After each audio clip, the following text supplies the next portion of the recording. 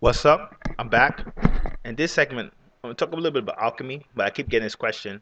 How do you know when you are reading a real alchemist book versus material? It could be book, video versus material that has been generated or created by somebody who maybe has studied alchemy but not practiced it, or um, I don't like to say fake, but in alchemy they have what they call puffers, which are people who might be more chemists than alchemists, but in their minds they either perceive themselves as alchemists or other people might perceive them as alchemists, but they call them puffers because it's really somebody who's more of a chemist, which is more like just understand the external part of it without understand the internal part of it. Even though both are not balanced, where if you understand the internal part but not the external part, it's not really an alchemist either. In alchemy, you kind of have to know both. So it's a simple question, and the answer is not really as complicated as people think. Alchemy, as a science, it gave birth to a lot of the sciences and spirituality that you see today, or directly tied into it. So, in essence, it's kind of all of it. And what I mean by that is, if you're really reading a book or watching a video generated by, I'm gonna say book because if it's a video, it might be a specific topic. Which, if it's a specific topic, it's not gonna really, it doesn't have to cover what I'm about to say. But if it's a book on alchemy, it should cover this. It should be able to cross-reference different types of sciences because that's what alchemy is. Alchemy is a kind of a combination of psychology, physics, chemistry, metaphysics.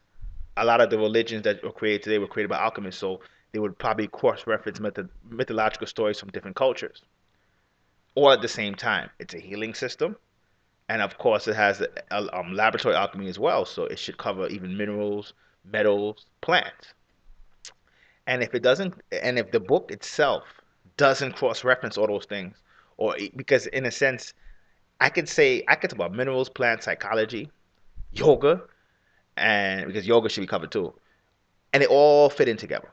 If you have the alchemical umbrella, and if the book doesn't, it's probably written by a puffer, which would be somebody who might be more chemist than alchemist, and they're looking at it for just a monotone of gold or something like that. Or even if it's somebody who's a spiritualist and they tell you the physical doesn't matter. All those are signs that the actual material is not coming from an alchemist. I know people want a more complicated answer than that, but it's really simple. Because I've read a lot of books on alchemy and I could usually see it after the first few chapters. Shoot, I mean sometimes you could see it in the first few pages, depending on how much alchemy you know. But there's no question eventually if you follow that blueprint, you will see it.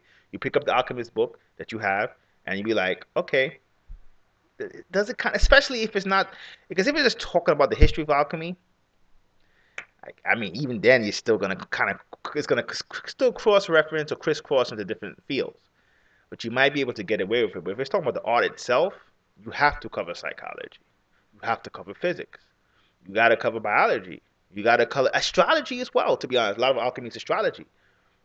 I don't see how you can really write a book about that and not cover that. If you do, then chances are that book is not written by alchemists.